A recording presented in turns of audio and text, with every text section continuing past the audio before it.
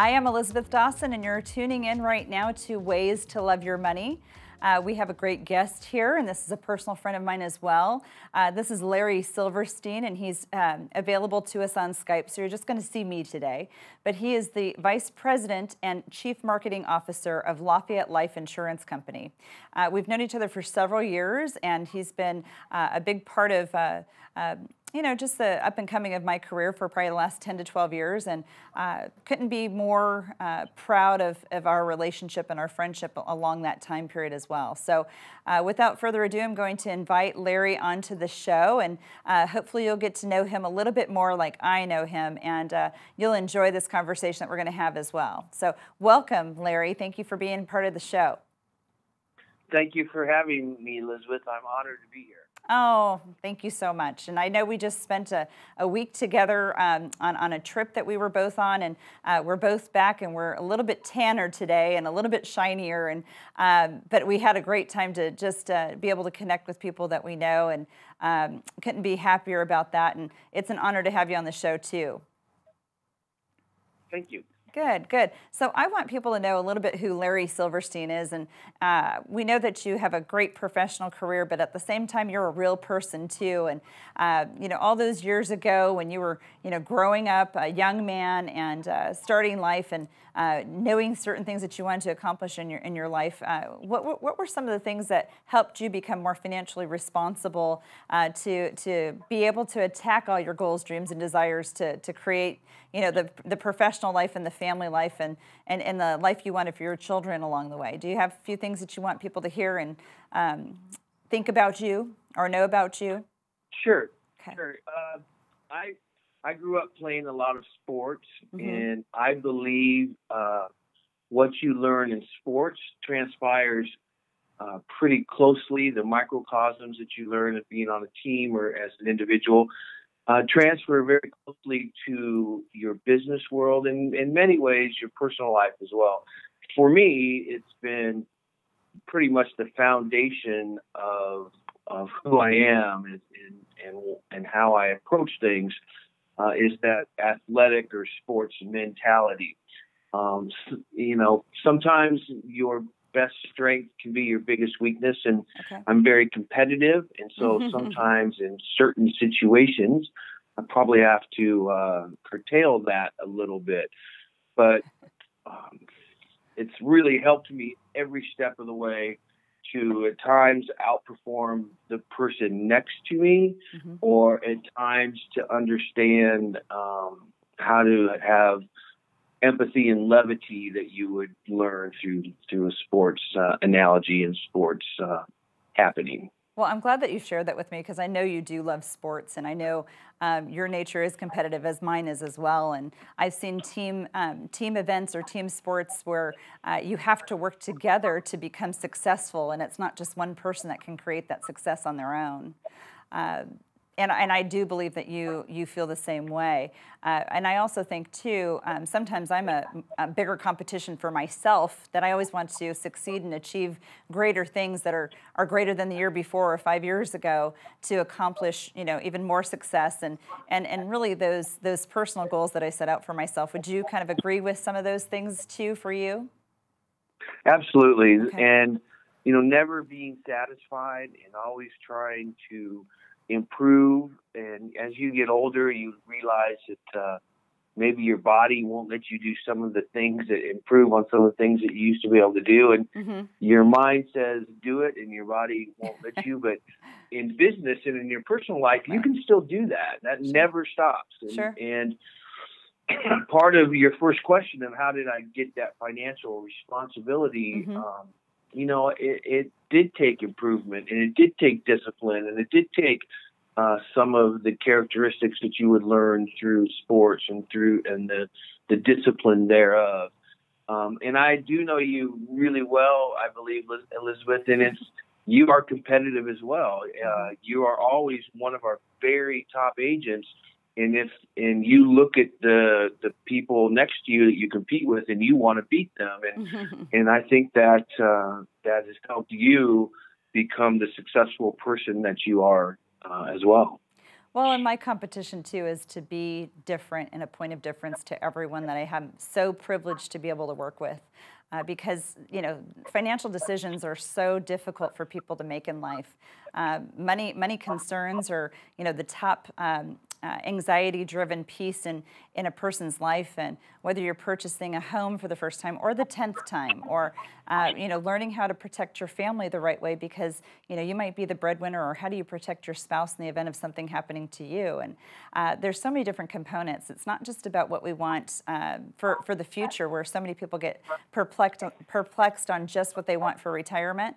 It's about what's the now, what's the today, and how do we achieve what's most important to us today, and how do we protect it. And yes, I mean, you've pegged me. I've been a very competitive person out there for a long time, but for the right reasons, where I think sometimes people get caught up in the wrong reasons about how to be competitive. And it's truly not just always about winning. It's about doing the right thing for the right people at the right time in the right moment, and really finding that full service approach to making sure that everything I touch, and I know that you're kind of the same way, that everything I touch has a really that success-driven formula, but to also have perfect protection in the best way we possibly can, to protect the ones we love, to protect our families, and to look out for maybe something we didn't think about before, but the right now and the benefits of right now, of how to do that, still have a great lifestyle and still have so much more. And I know along the way, you have children that have been in sports. I know specifically one of your sons is on a college baseball team right now, and I know that kind of consumes you at times, because you just want him to do so well. So how's that going right now? How's his sports career and his first year of college going right now? Yeah, it's before I get to that, I'd like to say part of the sports analogy that I see from you, though, Elisabeth, is not just your ability to compete, but your ability to coach. Yes. And I've seen you help your clients through the years. I've watched you help your clients through so many of their life happenings.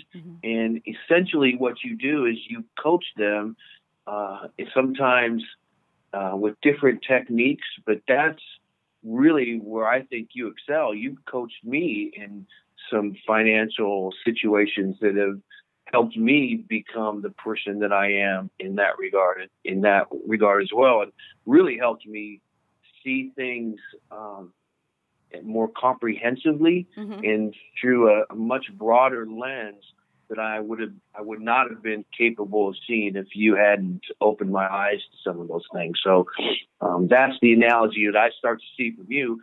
You're that winning coach that can make more out of a person if you give them the opportunity to let you train them.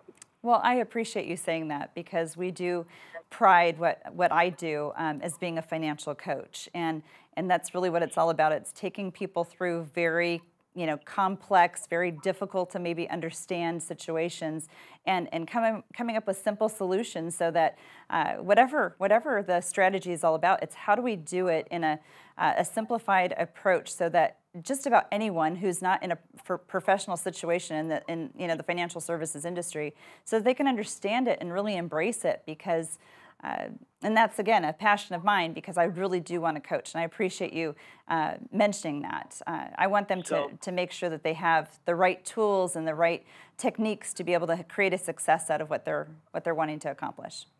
Yeah, you've definitely done that for me, and I feel like I know quite a bit about it. And you've opened my eyes to some different angles that I wasn't aware of. But to my son, who I do love to talk about, my children and their sports, he's at a college. He's a freshman. I am guilty as a parent of thinking that things should happen more quickly for him. And like you said, I sometimes get consumed by it. But by the time your children are in college and they're pursuing whatever it is they want to pursue, their degree, in this case, baseball, it's really on him, and it's really his happiness. I really have to sometimes have my wife and my friends like Elisabeth tell me that, this is about him and his life and what makes him happy. And even though we strive to make sure our children are happy, it's time for them to succeed or fail based on their own merits. And, I'm just there to support now. Sure. And that's a lot of wisdom because so much of the time we want our kids to have the best outcome and everything, and we're their biggest fan, and sometimes they don't realize it at the time when we're raising them, but we want to be, you know, everything for them. We want them to succeed as we see them in our eyes, because, you know, our children can pretty much do no wrong, but they do, and they need to learn, and we can't always teach them everything. But let's say talking to your kids out there, or other kids, or even my kids. I mean, you've met my children. What would you tell these kids of the next generation, the future, to start doing about their financial world and their knowledge, and to maybe get a different perspective? As you've said, I've given you a different perspective, which I'm so glad that I've been able to do that. I'm honored that I've been able to do that for you. What would you basically maybe say to your daughter right now, or even another colleague's child, or just this next generation of millennials that are really, you know, the largest demographic that we have in history right now? What would you tell them as a call to action to figure out how to start thinking about, you know, their well-being today, tomorrow, and, you know, when they even get closer to retirement? Would you give them any words of encouragement? Yeah, I would give them lots of encouragement. I would tell them not to believe what the media or what conventional thoughts are. Conventional thoughts when it comes to finances and to your financial wherewithal, I don't think are always correct. I mean, I disagree with Dave Ramsey. I disagree with Susie Orman. Yes. I agree with Elisabeth Dawson. I agree with some of the other whole life insurance and financial planners that I have learned from and that I have worked with. And so I would say read Elisabeth's book, read Barry Dyke's book, read and understand, and don't just accept what you may find on the internet or what conventional wisdom has told you. Try and maintain on the second level the control of your money, and don't necessarily assume that the government has your best interests at heart. I'm so glad that you said that, because we attribute that to traditional thinking. And you know, if traditional thinking, or just saving in your 401k, or just saving at a bank account, or saying someone's going to do that for me later, or the government's going to take care of me, or the company I'm working for is going to take care of me, we talk about that as being, you know, traditional thinking. And if traditional thinking were right, everyone would be rich, and no one would need any kind of financial, you know, knowledge or education, or they just think that, oh, I can pick that right stock and I'm going to just make a success for myself, and I'm never going to have to worry about tomorrow or next week or next year. Yes, if everything traditionally worked the way they say, you know, that it would work, then we would all have, you know, no need for further education. But that's why we do, because the non-traditional, more holistic type of thinking will actually embrace us to have more future success for ourselves that we really can measure, and we can really depend on being there. And to look for the guarantees in life, not just the guarantee of, you know, death and taxes. We want the guarantee of our future, so that we know we can have the financial, you know, strength and success and support that we really want to have, and think about it realistically. That takes me to another question I kind of want to fast forward with you about, because so many people that I have spoken to are looking at retirement, and maybe, you know, we're lucky if we start working with them in 10 years before, but it's more like 5 years or 3 years, or literally next week that retirement's going to happen. There's so much to think about, and put your, you know, all your, you know, your dots on every I, your crosses on every T, and really managing what your expectations are for when you get to retirement, and what that maybe said dollar amount is that we have to have net of taxes every single month to live, and be really realistic about, did we do a good job to get us there? Because again, we can't depend on the government. We can't depend on our employer that they did it for us. We have to start to research, just like you said, reading my book, which is the reason that we have the show, Ways to Love Your Money, and it's about the show, about the book, you know, Wealth by Design. And there's some really great people that I know out there that have written more books, like you just mentioned, Barry Dyke, or John Moriarty, or just a whole plethora of other people. We want to educate people on the right, you know, the right path, the right, you know, forward footing. And so I guess I'll go backwards and say, okay, so Larry, what do you think people should be considering if they're, let's say, 10 years out, 5 years out, 3 years out, or tomorrow, in respect to their belief in what they should be doing about retirement and planning the right way to live a long life ahead? Well, the question would vary by individual, and Sure. obviously my opinion is they go to you and they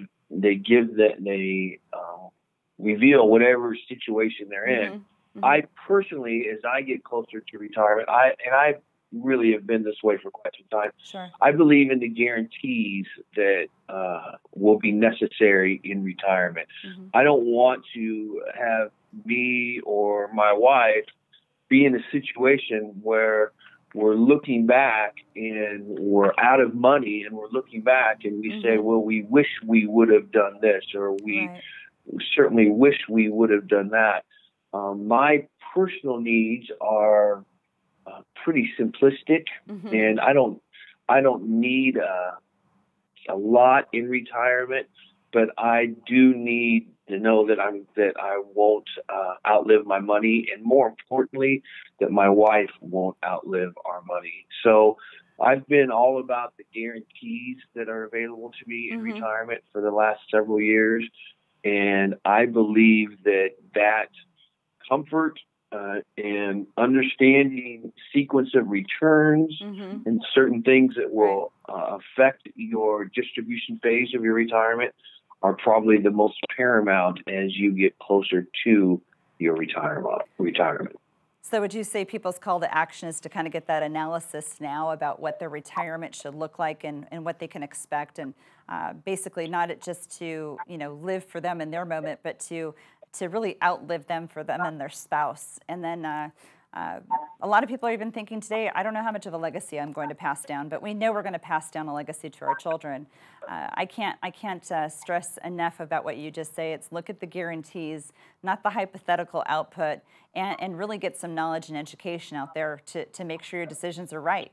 Get the right analysis about how that income is going to be. How is it going to be all situated? And I know you and I've talked about long-term care as well, and making sure that we can avoid what's called a spend down of our assets. If we want to avoid a spend down of our assets, then we need to really start looking at what's it going to cost for us to have real good care when we get into retirement, or at least the decisions that you want to be able to make versus spending down all your assets so that Medicare and Social Security might come in and help you out. I know we've talked about all those things, and we could probably talk all day long because we do have those great kind of conversations, but I'm so glad that you've shared your personal perspective with me and with our listeners and our viewers, and it's a joy to have you on the show, and I'd love for you to come back again in the future because I think you do have so much more of a perspective that you can share, and hopefully you'll agree to that. Absolutely, I'd agree to it, and I am a big, not only a friend, but Elizabeth, I have seen the countless number of people that you've helped, and your help has been, I've seen from issuance to death claim. I've seen the annuities that have given people a lifetime stream of income. So I've actually witnessed you help people, and so I'm not just a friend, but I'm actually a witness to what the good things that you have done. Well, thank you so much. I mean, that just means so much to me, Larry. It probably brings a little bit of a tear to my eye. So I appreciate that. I appreciate your kind words. And okay. Thank you so much for being a part of the show. It's been an honor and a pleasure to have you here, and we hope we get to talk with you more in the future. Okay, I look forward to it. Okay, thank you so much, Larry.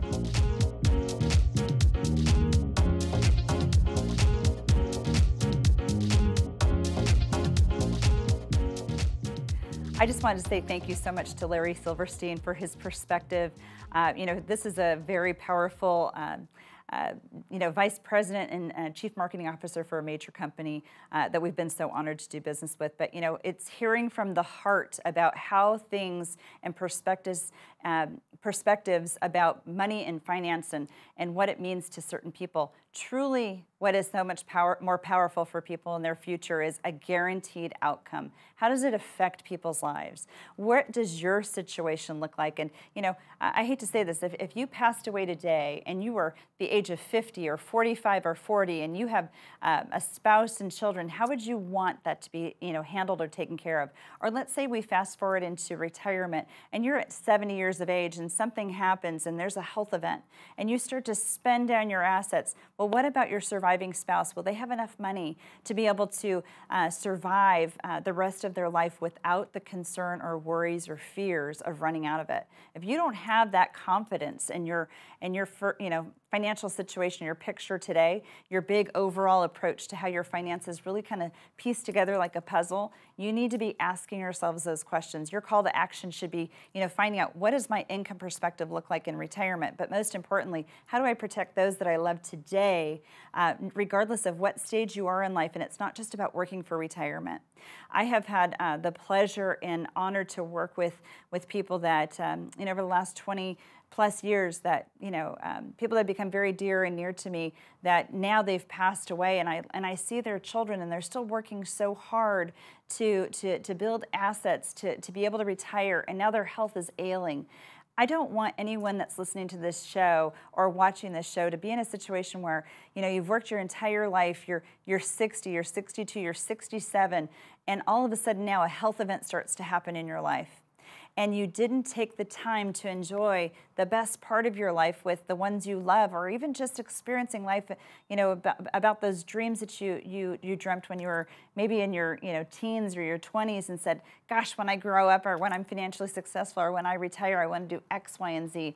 I would hate for anyone to get to that part of their life and say, I can't stop working because I can't retire, I can't do what I want to do. And then all of a sudden, it's gone. The time is gone. The health is gone. You know, the events in life, they've kind of passed you by. And now, you know, what do? Well, you worked really hard for an event in your life that just never was able to happen. I'm not saying that's going to happen to you, but that's what I have a passion to help people see, that they can retire earlier, that they can stay retired and never have a fear of running out of that money. And it's really a passion of mine to make sure that people have that knowledge and education. And even if you don't think you have any money, believe me, I'm sure you have more than you realize that you've worked really hard to save.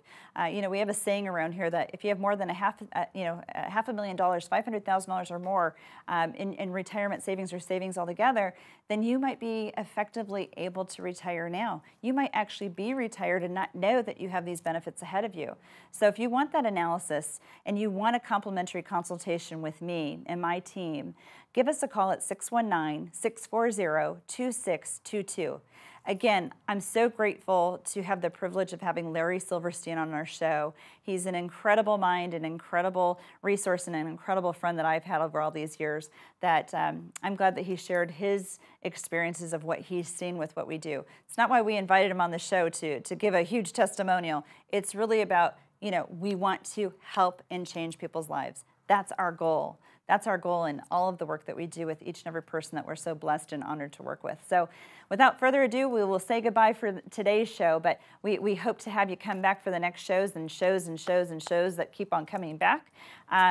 So there's hopefully some information that you've heard today, as well as other things on previous shows that have your brain kind of thinking about, gosh, I didn't think about that. I really didn't have that perspective. Well, take that perspective to heart, get educated, get a copy of our book. You know, Ways to Love Your Money is designed by this book, and it's Wealth by Design. We want you to have a copy of that, so give us a call for that as well. Get educated, get knowledge. Don't be the norm. Don't be the traditional thought person or look at the traditional thought leaders. Look at people that are a little bit more holistic in approach, that can really talk about all the different pieces that need to go in your puzzle in life to make sure you have the best success at hand. So thanks so much for tuning in. We look forward to having you listen to more shows in the future. Take care.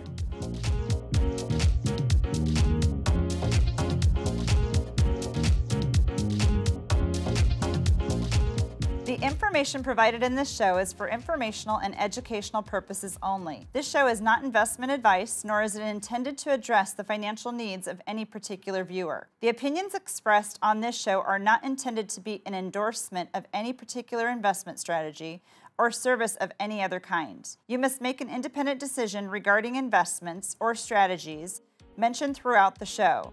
Before acting on information in this show, you should consider whether it is suitable for your particular situation and strongly consider seeking advice from a financial advisor.